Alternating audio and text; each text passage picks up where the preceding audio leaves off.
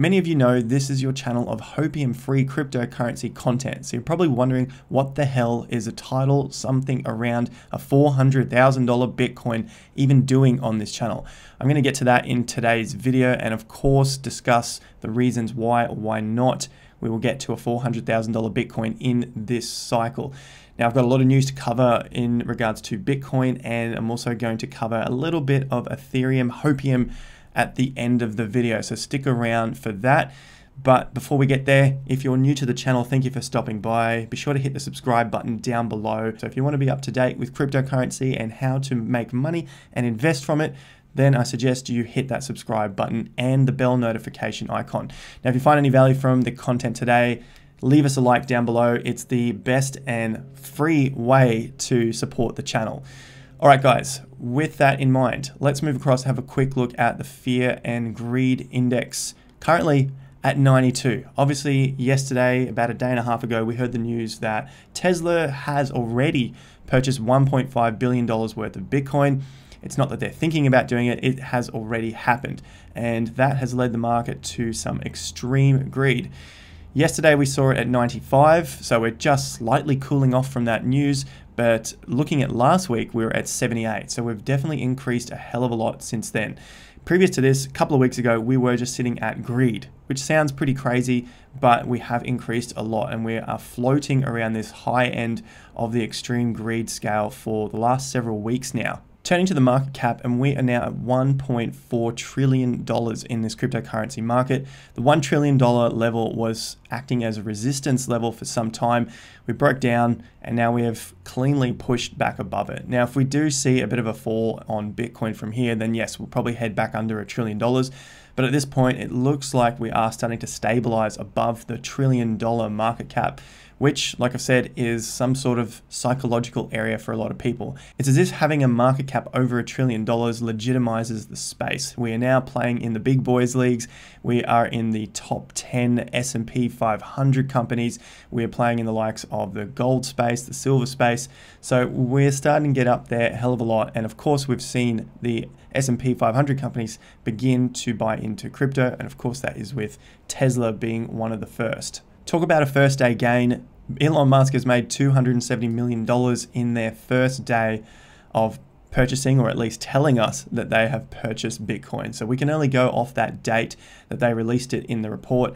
I assume, and I'm sure many of you do as well, believe that they have bought this many weeks ago. You can't just buy $1.5 billion of Bitcoin in one foul swoop. It has to be done over a period of time. But nonetheless, that's the date we have to work with. And currently, they're sitting at around a $270 million gain from the first day. What does this all mean? This is more great news for Bitcoin. It just puts it out there to show that it is a fantastic investment, a fantastic asset to be buying into. And I say that kind of haphazardly because although I believe it's a fantastic asset to buy into, many people don't still understand what it is. And you just see big gains like this and people dive into it not knowing what the hell they're doing. So that then starts to breed the real greed into the market, which could send us skyrocketing and things become extremely volatile. That's usually the end pieces to a bull market when we start to hear news like this. Now, I'm not saying in any way that this is the end, but I'm wary of news articles which continue to promote the massive, huge gains that you can easily and quickly make from Bitcoin. Notice the wording, notice what they're doing here. This all plays into market psychology and market sentiment. So although I think we probably have 6-12 months in this bull market left to go, maybe more, maybe less, I'm still wary of these, and the time is starting to get on at this point. The times to buy were 2019 and 2020. Now we are really getting into the difficult space. And I'm not saying it's don't buy or do buy, but it's just to be aware of what we experience as the market continues to push higher. Nonetheless, we still have the naysayers, and JP Morgan, as always, loves to throw their towel into the mix. Now, JP Morgan sees Tesla Bitcoin bet as too bold for others to follow. This is going to be important moving forward into the other news articles that I've got today and piecing it all together. Now, many of us know that JP Morgan changes their mind like they change their underwear. Maybe not too often, but in most cases, probably all far too often. On the one hand, they are saying that it's possibly too big of a bet for others to follow. On the other hand, they talk about Square and saying how much of a strong vote of confidence it is for cryptocurrency. Now, this is an older article back from October 2020. So it just goes to show, depending on how they feel on the day, whether they want to make headlines, I don't really know why JP Morgan would be going from one extreme to the other. Now, they probably think that it's too big for the majors in the S&P 500, which means that we won't see the big market cap stocks coming into the space. But how much emphasis do we actually place on what JP Morgan has to say anymore?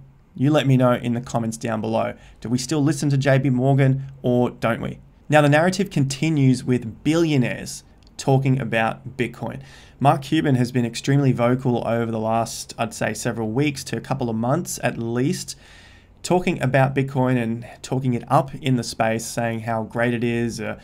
Here he's saying with Bitcoin leading the decade plus of wealth generation, it's a store of value, etc., etc. This is all fantastic for the space. It's getting the word out there. These guys all have millions of followers on Twitter, Instagram, etc. So that's the likes of Elon Musk and of course now Mark Cuban. They're both well-liked billionaires in the US, broadly speaking, unlike some of the banksters, of course. So people will probably take what they have to say a little more seriously, or they would see it as being a little more genuine than the banksters. So Mark Cuban talks about here, the new generation that has grown up in a digital world has known their entire lives that what has been of the greatest values to them has been digital. So looking forward in terms of our next generations, this kind of makes sense, and I think many of us already see this point. Everything is turning digital, and it makes us a little more at ease to be able to use something that's more digital than the physical stuff. However, we do like physical things, so I don't think the physical stuff is going anywhere too fast. And when I talk about that, I'm saying metals and that sort of thing. Cash, I think they're trying to get rid of, but in terms of physical things, people still do love physical things. Just look at the craze on Pokemon cards, look at NBA cards, that stuff is going crazy. And of course, we're getting that into the DeFi space in the form of non-fungible tokens as well, so NFTs. So that is starting to get a crossover as well. Here is that agenda again, talking about how everyone is making money out there.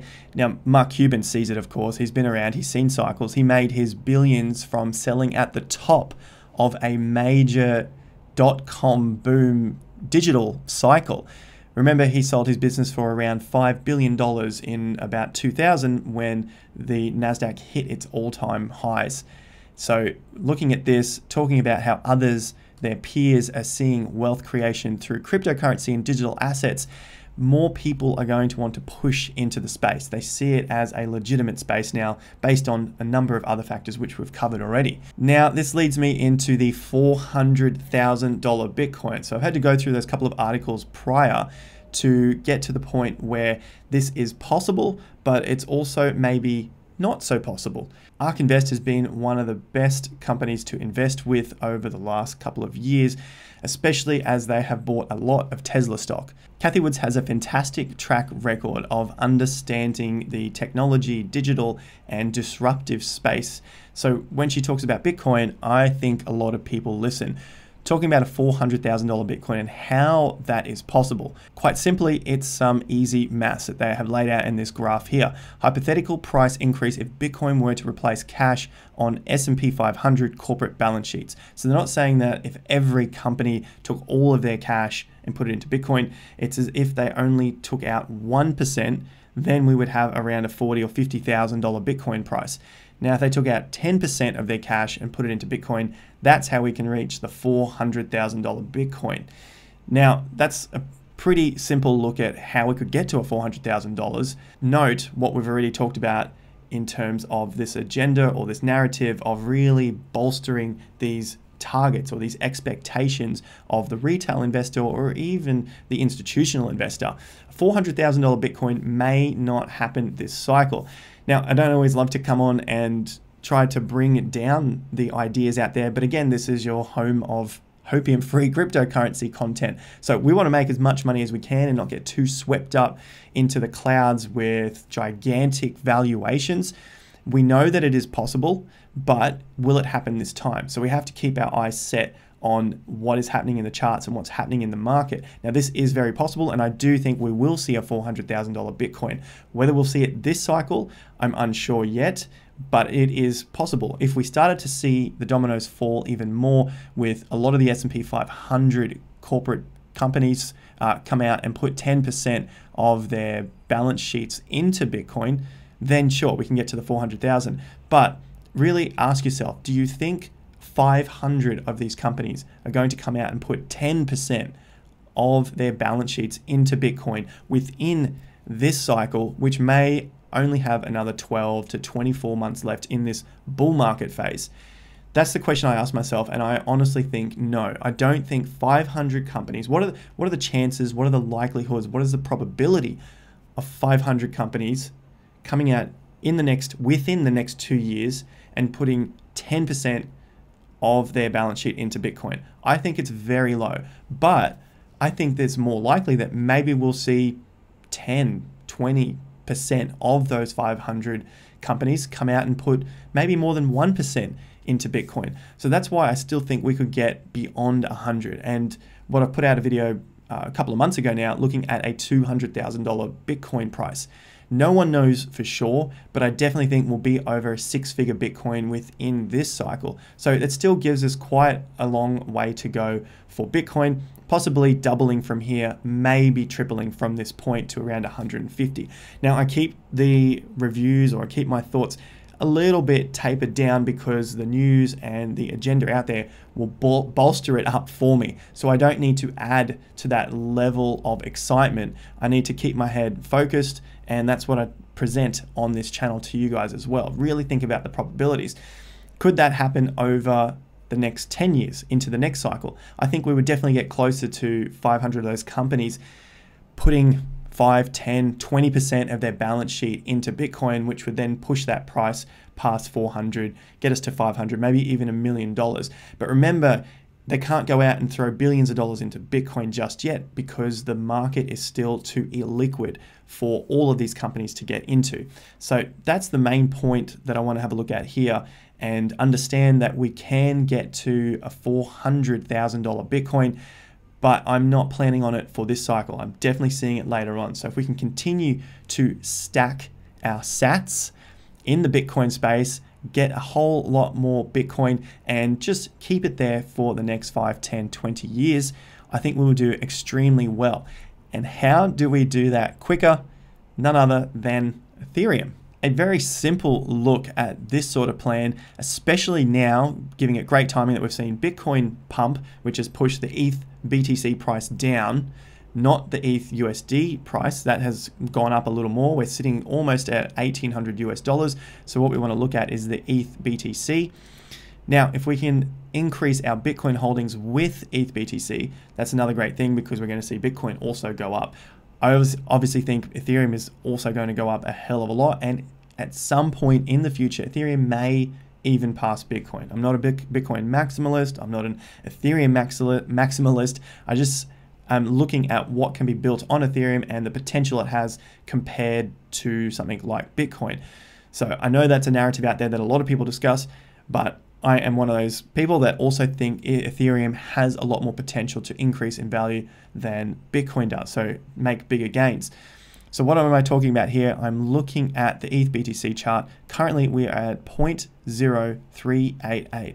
So call it 0.04 just for round numbers, sitting somewhere around 0.04, which is 4% of Bitcoin's current value. Now, quite simply, if we wanted to double our Bitcoin value, we need to buy in at 4%, which is 0.04, and then sell at 0.08. So say I bought one Bitcoin's worth, which is currently about $46,000, $46,000 of Ethereum right now. As Ethereum hits 0.08, if it hits that, so there's nothing guaranteed here, then I have doubled the amount of my Bitcoin value. And I would, if I just want Bitcoin, I would sell it all, and I've gone from 1 Bitcoin to do 2 Bitcoins. This theory is very similar to the gold-silver ratio in order to increase your gold ounces that you're holding. You look at the chart and you see when the value of silver is far too high for gold and vice versa, and you continue to flip between the two. Now we have Ethereum and Bitcoin, which are our digital gold and potentially digital silver, and it makes life a hell of a lot more easier to be able to switch between these two in order to increase our positions. Now, this is obviously all speculation. This is just a theory.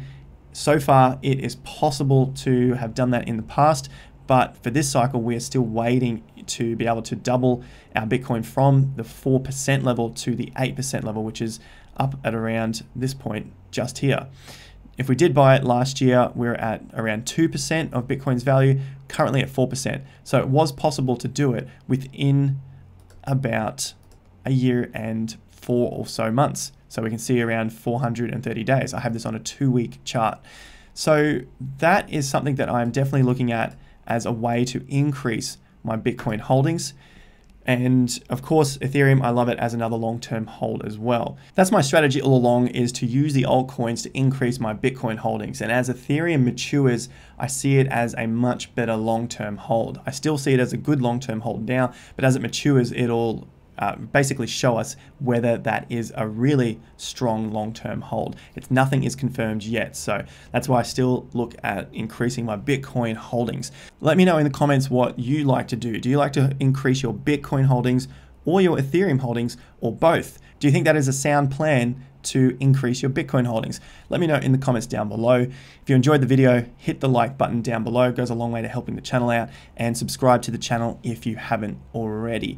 I also have 40% off for a limited time on my trading course.